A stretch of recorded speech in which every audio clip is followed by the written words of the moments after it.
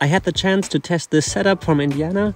It's a 1190 front wing high performance. I actually wanted to test the hydro skate to see what the difference is with a smaller board, but due to personal sickness, the Indiana store was closed. But I met a good friend and he took my setup from Gong and I took his setup from Indiana to see the differences.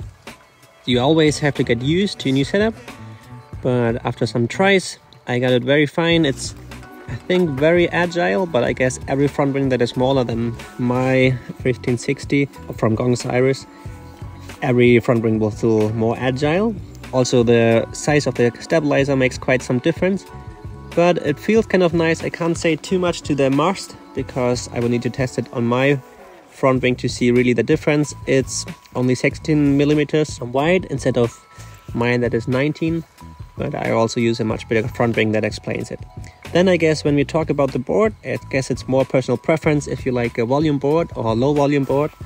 The advantage of a volume board is that it kind of stops in the water. It's usually like upward facing, so it doesn't float that much. And a board with low volume will kind of float a bit more if it's like windy or if there's some current.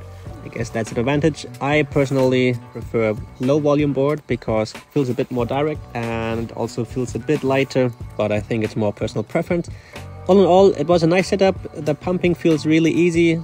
It's very agile, but I really want to test the hydro skate and the 1396 from Indiana to see how they are doing, because they are, I guess, a bit closer to my current setup with the Gong Iris and 1560.